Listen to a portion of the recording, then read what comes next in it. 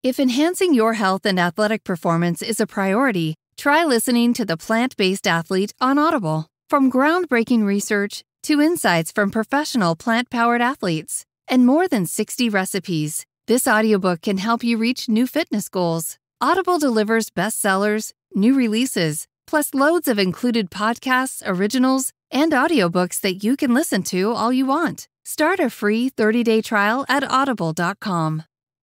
Here's to getting back together. To planned lunches and unplanned cookouts. To grandma's recipes and smells that take us back. To passing down plates and traditions. Here's to warm embraces and familiar faces. To your best friends, becoming best friends. To scheming, dreaming, and food still steaming. Here's to laughter and love. To growing closer than ever. For all of life's get-togethers. Chinette, here's to us. The following is a Hoop Ball presentation.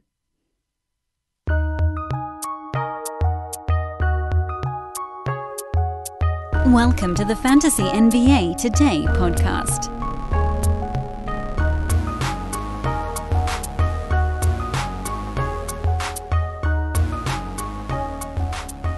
And we're off and running. Tuesday, September the 21st. Count up continues towards the start of the NBA season, now just 28 days away. October the 19th, a Tuesday. Set your clocks. Thanks for listening, everybody. Welcome to Fantasy NBA Today, a hoop ball presentation. I'm your host, Dan Bespris.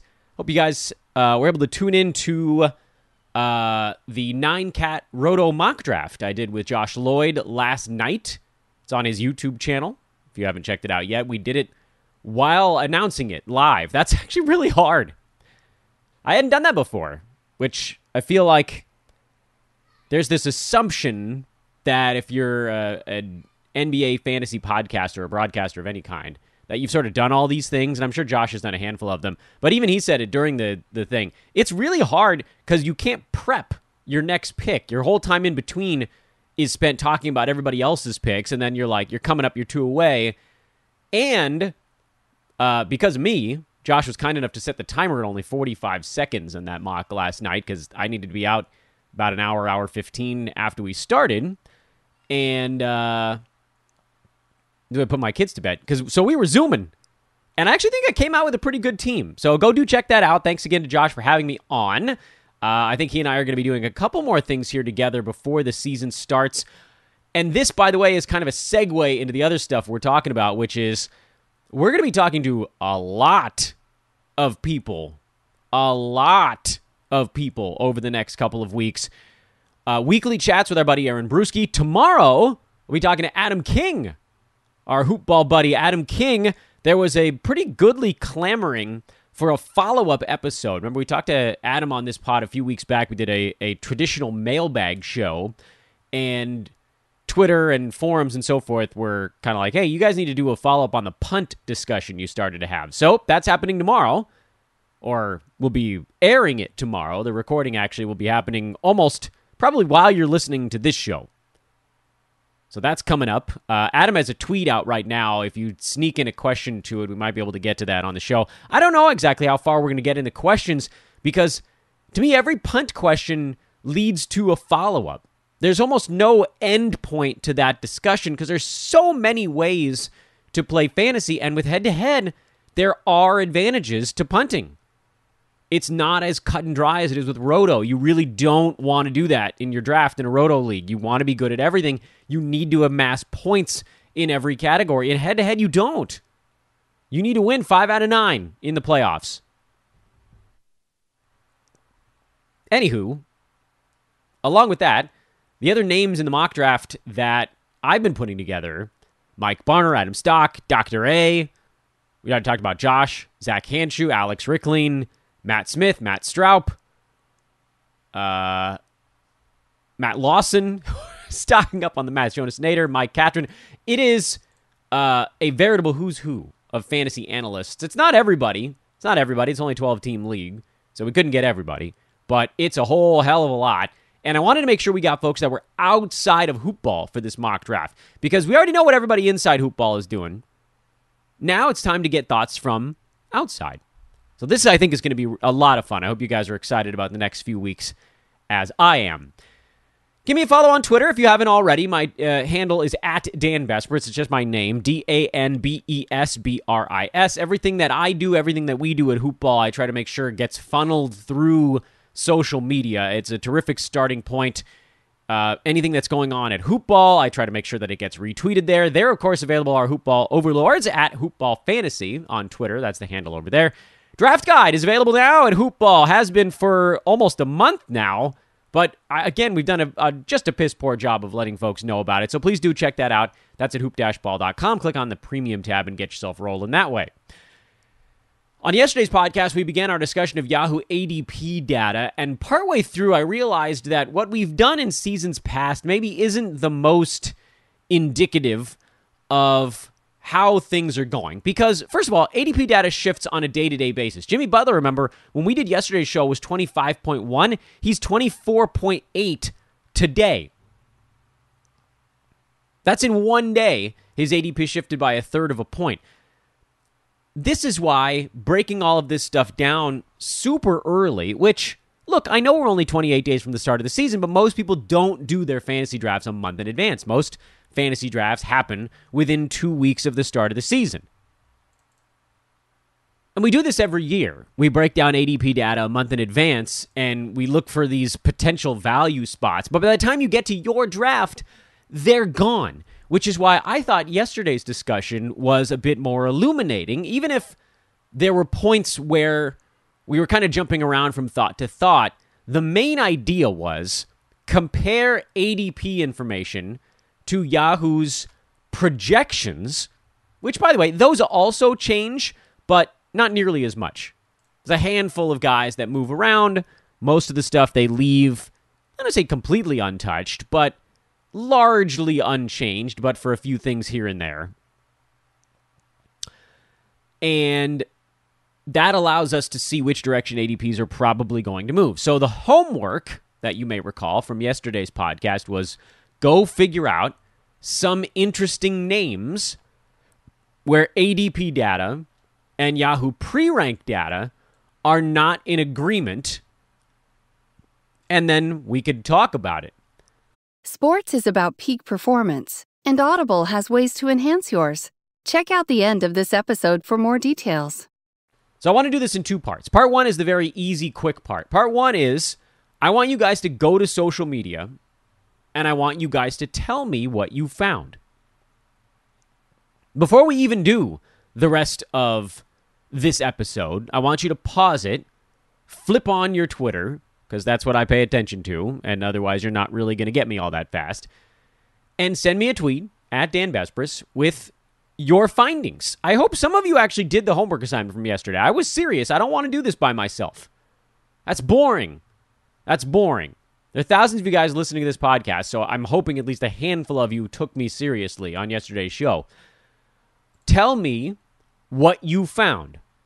And this show will be out, obviously, so the rest of the episode will also be out. So it's not like I can go back and reassess things, but I want you guys to send me that stuff, your findings, your homework, whatever you want to call it, before you listen to the other parts of this podcast. Not so much because I feel like you need to be surprised or something like that, but I want you to start working on this from the learning side of the equation. I want you to start, and that's what the whole bucket process was a few weeks ago. Learning not only how to make your own list, because I think we all handicap things a little bit differently. I invest more in a games played element than a lot of other handicappers and analysts out there. Maybe you don't. I believe certain totals, players, and head-to-head, those guys have whatever. We don't need to get into that strategy today. Whatever list you're operating from, my list, Brew's list, again, I would always suggest the B150 there. We worked together to place those guys into buckets based on where we believe they will be drafted. Well, now we have some of that ADP data. It's not going to be perfect. The later we can assess our buckets, the better. Point is, it's not about surprise. It's about you guys understanding the process and being able to do it to some degree yourself. Obviously, I still want you guys to listen to the show. We subsist on downloads in the podcast universe, but I want you guys becoming sharper as you listen. I don't want you guys to just hear the answer to the question. I want you guys to understand how to get to the answer of the question. I want you to start to feel like you can do it yourself. And the podcast becomes validation, maybe more than anything else, an opportunity to give you guys a second perspective beyond what you're able to put together. So as you were going through the list, whatever it happened to be, whether you wanted to start, I think it's easier to start on the ADP side and then go back the other way. But I don't know that that's necessarily set in stone either. What were some of the most interesting ADP pieces of information you found? Not the biggest misses, you believe, because if we were doing that, we already did that, really, with the pre-ranks. Like, we found Clint Capella at 46, still 2 rounds off of what he did last year. That's a miss, probably. We don't know. Season hasn't happened yet. He could get hurt and miss 25 games. His ADP is 41. So there isn't a big gap between his pre-rank and his ADP, which, unless there's a massive analyst push, tells you that his ADP probably isn't going to move that much. Let me read off some of the names. Not that I think we're the biggest, the gap names, but remember yesterday we got as far as Jimmy Butler, and up at the beginning, it's hard to find those big gap names, but I actually thought Butler was one of the really big ones. Jimmy Butler, remember, had a pre-rank on Yahoo of 16, and his ADP was outside 25, which, again, is only 9 spots, but if he moves towards that 16, suddenly he's no longer a guy you can get towards the end of the second round. It totally changes what happens if you have a top 4 pick in the first round, who you're eyeballing when it comes back in the second. So, from the names we've already mentioned on this show, I think Jimmy Butler is probably your most interesting early gap player, the pre-rank to ADP gap guy. On the other side of that equation, LeBron James is a really big pre-rank to gap guy. His pre-rank is 26. His ADP currently is 12.7 and probably falling. Which means that if you were game planning around LeBron going in front of you, and you have a pick like 14 or 15 or something like that, and you're thinking, okay, somebody's going to take LeBron and Bradley Beal is going to fall to me or whoever, that might not be so obvious 2 weeks from now if Bron's ADP falls back towards the middle to the end of the second round instead of the beginning. So those are probably the big gap guys from the early chunk. Let me read you some names. We're going to go, Ace Ventura deep breath style here. The next 25 names on the ADP board are, and I am really going to do the whole Ray Finkel bit, LaMelo Ball, Rudy Gobert, Freddie VanVleet, Donovan Mitchell, Devin Booker, DeAndre Ayton, Chris Paul, Shai Gilgeous-Alexander, Chris Middleton, Kawhi Leonard, Christian Wood, Michael Porter Jr., John Morant, Jaylen Brown, Clint Capella, Brandon Ingram, Miles Turner, De'Aaron Fox, Tobias Harris, John Collins, Drew Holiday, Jonas Valanciunas, Kristaps Porzingis, Malcolm Brogdon, CJ McCollum, Rashawn Holmes, and one hell of a model American. I love that movie. I don't care if you think less of me. Ace Ventura was comedic brilliance. I think the writer of that movie, I think his daughter went to my high school. I should have been her friend. Damn it. Oh well. Come on, Mr. Shikadance. That was brilliant. Ventura. I heard animals in there. Anyway. So I just said about a whole bunch of names really fast, and I wasn't really paying attention to them because I was more focused on pronouncing the names properly while not running out of air. These names, as you heard them, did anything jump out as extraordinarily interesting to you guys? I'll tell you one that I thought was interesting. Freddie VanVleet, ADP of 28, pre-rank of 19. He ain't going at 28 when you have your draft. He's probably not going at 28 now. Because Yahoo's projections are better than the early ADP data on Freddie VanVleet. He's going to go in the second round. It's happening. It's already happening. Understand that if you are game planning, by the way, this again, don't do your buckets yet because these ADP things are on the move. Unless you're drafting tomorrow, I guess. But even then, I think it's really about where the shift is occurring. Other names that jumped out as kind of an interesting spot for them. Forget Kawhi Leonard, because he's just going to slowly move off the board as people realize he's not playing this season. Michael Porter Jr. at 38.5 was a pretty interesting one when you consider his Yahoo projection is 22. He was in the 40s in ADP when these numbers first came out. That ain't staying at 38.2 anymore. This, by the way, is an argument right now, at least, for why you should be building your own list against the Yahoo projections as opposed to ADP information, because it's kind of faulty at the moment. It's kind of faulty. So I think Michael Porter Jr. is one of the really big gap guys that you're going to see on the move. This is part of the process. I want to pause picking names, if only for a moment here, because we'll keep doing it. We'll find a few more names. The pause this time is to understand why we're doing this part of the process. And not every one of these pieces has to occur in a one thing per day setup, the way that we do it on the podcast. I had someone, and I have no idea if he was insulting me or complimenting me, saying that no one can turn 6 minutes of content into 35 minutes quite like Dan Vespris. That actually is kind of a compliment where I come from. That's the magic of baseball play-by-play. How to turn like 26 minutes of action into a 3.5-hour game. I think it's really important. And hopefully that's why you guys listen to this show. Yes, I am wordy. Yes, I am flowery in the way that I describe things on the show. But I want to go hyper in depth, understanding the why. Not just the answer, the why. Why do we do these things? Why are we even looking at ADP data right now? Why is it even important? Why aren't we just looking at Yahoo's pre-ranks? Well, the reason we need to look at both is because some of the guys have an ADP that's close to the pre-rank but not right on it.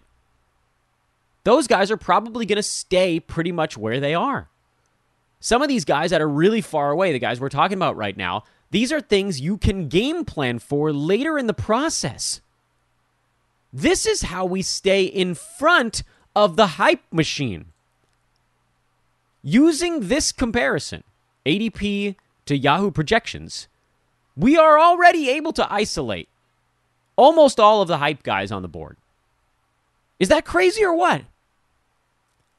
Our goal in this time frame on the podcast, basically from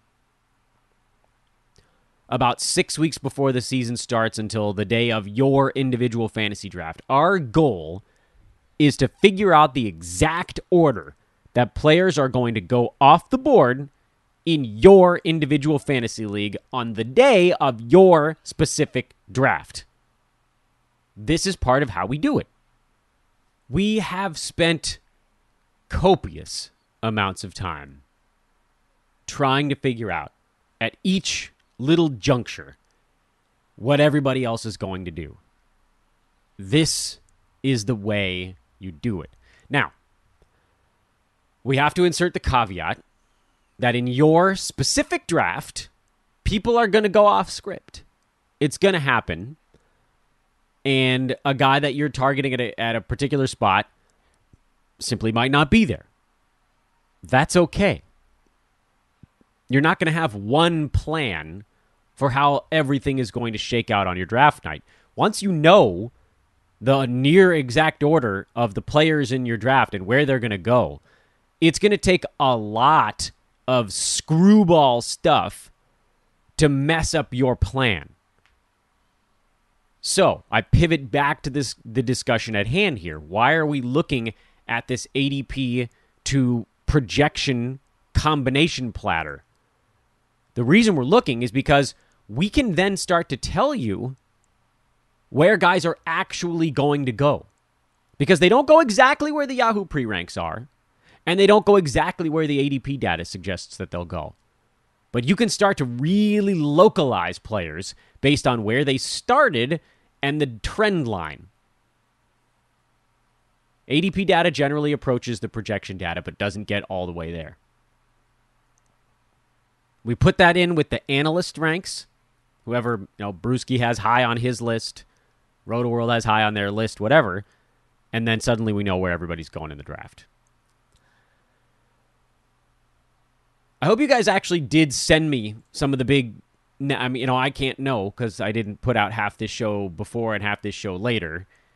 I hope you guys did send me some of this stuff. Mid-show reminder to please subscribe to the podcast if you're new to the show, and please drop a 5-star review on it. If you're enjoying the podcast, it's very, very important to us, especially this time of year. The more people that are downloading the show, hitting the subscribe button, and writing a 5-star review, it exponential raise for us. We just shoot up the boards, and then everybody else can find us. So we need those kind of hot episodes, and I need your guys' help doing that. Podcast app, if that's what you're using on your mobile device, search for Fantasy NBA Today, click on the show title, and scroll to the bottom. And if you're on a computer, just boot up iTunes. Also, same thing. Go to the podcast tab, search for Fantasy NBA Today.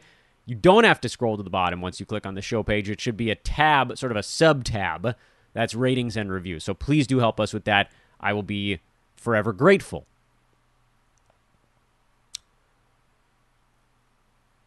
Before we dive into the next 50 names on the Yahoo ADP who had sort of the big gap, I didn't come up with a fun name for this segment of the show. Whoops. There was news today on the NBA front. Kind of buried the lead a little bit there. Ben Simmons has informed the Sixers he will not report to training camp. So he is officially gone. And now the question is, when does he end up on another team? And which team is it? I believe that... he does get traded before the season starts. Neither one of the sides, Simmons or the Sixers, want to go into the season with this stuff hanging over the team. That's a dark, looming cloud that can mess up how a team is functioning. It can screw with the feeling in the locker room, although I guess having him there would probably screw with the feeling in the locker room even more. And then what are they going to get? We don't know what offers are on the table, but him saying he's not going to play certainly diminishes his value a little bit because now every other team knows, look, the Sixers are going to get nothing out of this dude, so they're going to want to move him faster. Will it be the Kings? The Rockets appear to be a team that's kind of at the forefront of this discussion. That speeds up Houston's timeline on being a better ball club, although they're still going to be terrible. He would make them... There is no combination of players that Houston could send back to Philadelphia where getting Ben Simmons would make them worse. The Rockets are awful. Young, inefficient, and awful, that team. So they would be wise to try to do what they can, but they haven't even really gotten into the full rebuild yet. I know they got their young guy, and so it's sort of front end of the rebuild stuff. So we'll see. We'll see. You're not drafting Ben Simmons anywhere right now. And there weren't that many guys on the Rockets you were thinking about taking anyway. But this is, by the way, is another reason to draft late in fantasy season. You might invest in a Jay Sean Tate or a Kenyon Martin Jr. or something on that Rockets team. We just talked about them with Brew on last Friday's show. And they may be on the move to become a backup in Philadelphia. There's a fantasy shakeup in the works. But for the time being, the only thing that we really need to do, because if you do happen to have your draft early, the only thing you can really worry about is just not drafting Ben Simmons right now. We don't know if he's going to be playing anywhere before the season starts. One would assume that he is traded before opening day, but it's a month away. Anything can happen. This could trickle into the season, a few weeks, a month, more. Do not draft Ben Simmons until we get any kind of clarity on this situation. Other names on Yahoo's next 50 and the ADP board that are sort of all over the place where we kind of need to be cognizant of the gap again.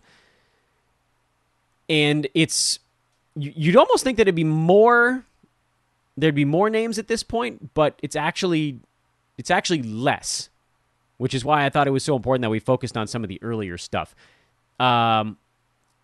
Because once you get into this part of the draft, Yahoo's projections do tend to skew what people are doing even more so. Because a lot of folks don't have a strong opinion between, Marcus Smart and Mike Conley or something like that. So they're going to probably default to whatever the Yahoo board is telling them one guy should necessarily be in front of the other.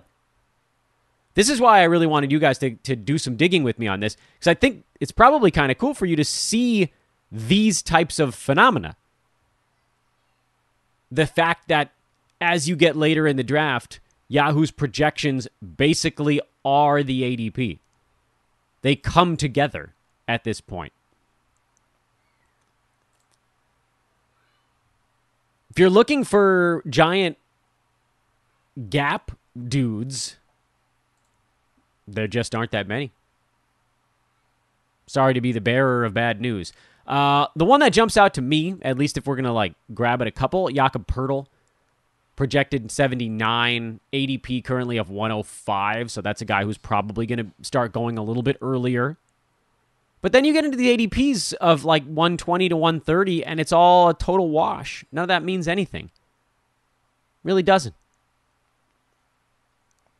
A lot of these guys have ADP data that's basically in lockstep with their Yahoo projections. I mean, you can find little ones. Buddy Hield, projected 92 ADP in the around 80. So he probably maybe drops back a little bit, but also maybe not. Klay Thompson going in the mid-70s. You shouldn't be drafting him at all. His projection is at 115, playing in 44 ball games, so that's probably one that I would assume falls back, although then there are keeper leagues where a guy like that might get picked up and then just squatted on. So that he'll probably always go a little bit earlier than his projection because there are leagues where you can hang on to him season over season. That's just a little bit of a footnote on an overall strategic side of this game. Enough stringing this segment out, I think is probably what most of you guys are thinking at this point. Let's focus on the main point. The main point is that while you guys were doing your homework, what I'm hoping you came across was that there are basically the same number of big gap ADP to projection guys in the top 40 as there are in the next 100. Because early on, everybody's got their strong opinions. Everybody has a strong opinion on LeBron James. Everybody has a strong opinion on Kyrie Irving. Everybody's got a strong opinion on Luka and Giannis. Although, to be fair, those guys ended up right where Yahoo had them projected anyway. Right? Think about if you were talking basketball with your friends. Think about the less die-hardy people in fantasy basketball. They've got pretty strong feelings on Joel Embiid. They've got pretty strong feelings on... Crap, who else did we talk about? Maybe not Freddie VanVleet. He's not a pure household name. Michael Porter Jr. Bron, Trey, all of these guys. They have strong feelings on these dudes. So if Yahoo puts out a projection, the initial drafting might not perfectly parallel that. It will likely move toward it as people start to look at the draft board, and that's where the names turn up. But at the very beginning of drafts, first 20, 30, 40 picks, whatever, those are all your household name fantasy players. That's where people all want to go get their guy. ADP data doesn't match preseason data. You know what? At the end of the year, idea just hit my head in the middle of the podcast. At the end of the year, we always do the whole, compare the end season rankings to the projections from Yahoo and see how they fared with their stuff. This, I think, at least in terms of getting ourselves ready for draft day, what we learned by comparing projections to end of season rank is basically to say, look, there is a point in the draft at which Yahoo's projections are completely worthless, And that point last year, the COVID season, was like 40. Most seasons, it's like 65. Meaning, after pick 65, the board doesn't do anything for you. There's an order. The players are listed in a particular order, but they might as well be alphabetical at that point. What this data tells us, that ADP and projection numbers don't parallel one another, is who the public has a strong opinion on. And I should pick my words a bit more carefully, not necessarily the public, because these are early drafters, so a little bit more diehard, but who the players of fantasy basketball have strong opinions on. You know who they don't? You know who players don't have a strong opinion of? Some guy ranked around 95. Kyle Anderson. Players don't have a strong opinion of Slow-Mo, of where he should go. I don't actually know what his ADP is. I don't know. It's probably just a hair behind where he's getting drafted, if I had to guess. Somewhere in there. Where the hell are you, Kyle? Yeah, ADP of 104, preseason rank of 95. Sure, 9 slots there? Nothing. You know the gap between players at that range. It means nothing. 9 spaces for Jimmy Butler at the beginning, though? Somebody using a second rounder versus a third rounder on it? That is colossal difference in opinion between the players and the site. At least at the beginning here. Why is that important? We need to keep asking the question why. I want you guys to really get in the habit of asking why after we figure something out or after we make a statement. Why? Why is it important that we know who the players have strong opinions of? 2 reasons, maybe more actually. Reason number 1, players are going to be harder to change their minds on guys like that. It's going to be harder for players to have their minds changed when they're set in stone and have a strong opinion of a particular player. 2, we can use the information of ADP shifts to know how much Yahoo's projections are impacting the strong feelings of these players. 3, we can figure out who the hype train guys are, particularly guys who move through Yahoo's projection and then beyond it. By the way, you know what you do with those guys? You avoid the crap out of them.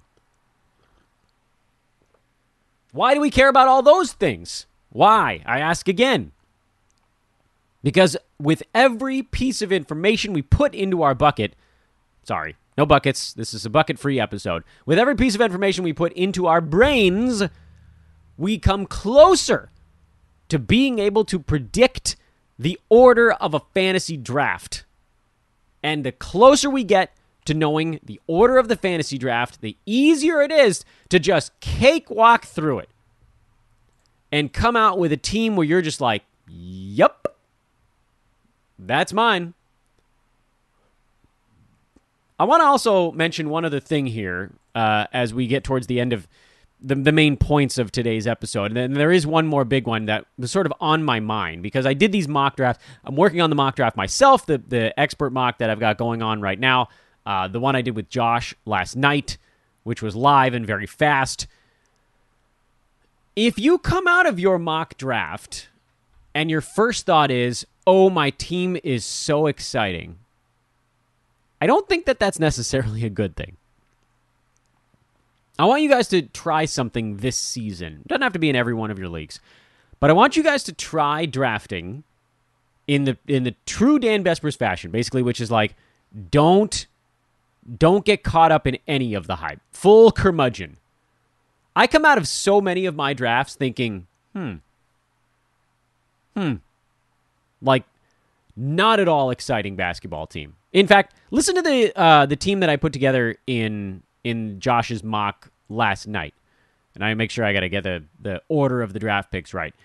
My result, Josh was kind enough to give me third pick, was Steph somehow fell to me at 3, which was a coup. Rudy Gobert at 22, Chris Paul at 27, John Collins at 46, CJ McCollum at 51, Terry Rozier at 70, Chris Boucher at 75, Buddy Hield 94, Kelly Olynyk 99, Nerlens Noel 118, Mo Bamba, 123. Lauri Markkanen, 142. Nick Batum, 147. And Davis Bertans at 166. First of all, I have a lot of centers or center-eligible guys on this team.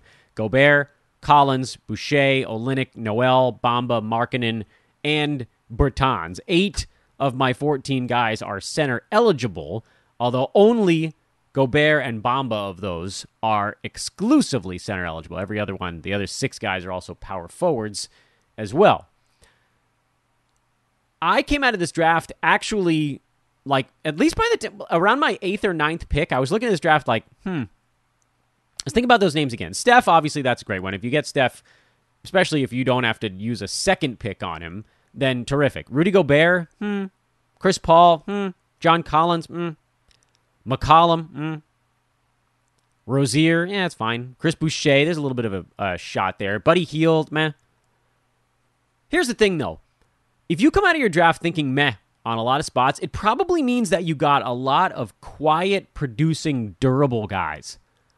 I want us all this season to strive for an okay draft. I want you guys to adjust your target.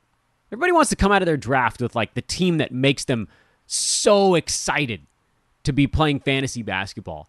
I want all of us to come out of the draft this year with the team that just seems like they will quietly win ball games all season long. Who, though, would that have been last year? Utah?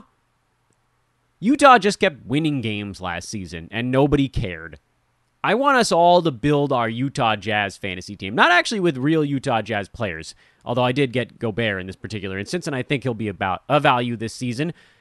But think about it from this perspective. Steph Curry at 3, he'll be a mid to top first rounder. Okay, that's fine. We don't have to worry about the first round guy. Rudy Gobert at 22. Do we think he's a second rounder this year or better? Yeah, I do. Chris Paul, third rounder or better. Yeah, I think he's a second rounder. I mean, Rudy Gobert, need I remind all of you guys, looking at last season, Rudy was number 7. And I know you can't live in the past, but my top 3 picks in this draft last season by totals, 2, 7, and 5. Those 3 guys. Steph was 2. Gobert was 7. Paul was 5. I don't think Chris Paul is going to get into the first round against. I think he's going to miss a few more games, but Gobert was 7, mid-first rounder on a per-game basis last year. Or on a totals basis, excuse me. Per game, he was 21. I took him at 22. Okay. Is there a ton of value on the per-game side? Not really. But I expect him to play more than league average games, which means an ADP win. John Collins at 46. This is the same phenomenon. He was 47 per game basis last year. Played in 63 games, so he was actually better than that by totals. The list goes on and on. I want us all to focus this year on a perfectly acceptable draft. This is, by the way, how we feel when you execute the Besbris method through the first 5 rounds. Steph, Gobert, CP3, John Collins, CJ McCollum. Chris Paul, I would argue, is maybe the biggest risk in those 5 because he went to the finals and had wrist surgery this offseason. And frankly, I'm not targeting him in the late 20s. I think if I did this draft all over again, I might go Michael Porter Jr. there. Just knowing who was still on the board later, I didn't end up having to go with any other point guards. But I figured, screw it. I had Steph Curry, Chris Paul in the top 3. That puts me in really good shape for assists because Steph is pretty good and then Chris Paul is quite good in that category. So I just sort of knocked it out. But look, Chris Paul's going 4 or 5 spots later than that. You could probably get him mid-third round. If he plays a league average number of games this year, he beats that mark. You remember, he was number 18 per game last year, and then number 5 by totals because of the crazy durability. We don't even need the durability if he goes number 18 per game again, which, why wouldn't he? 16.5 points, 9 assists, 1.4 steals. This is extraordinarily repeatable for him. Kind of want to talk more about the results of that mock draft, but that's not really the point of this episode. If you guys want me to talk more about that mock draft, let me know on Twitter. That's fine also. But please do, I hope, pause this show at some point and let me know some of the gap guys you found that we can find as either the risers or fallers and make some predictions on that front as we head towards our own individual fantasy drafts. Tomorrow, Adam King, we're talking punt strategies for head-to-head folks. You guys, I'm sure, are sick of hearing me talk about Roto. Well, guess what? You get a break tomorrow with Adam. Can't wait to bring that show to you. I am Dan Besbris at Dan Besbris on Twitter. Hit me up if you want to join a Hoopball League also, or if you want to be in our laundry list of amazing recruits here for hoop-ball.com. Again, that's at Dan Besbris on Twitter. Rate and review the pod. Have a great Tuesday. I'll talk to you all tomorrow. So long, everybody.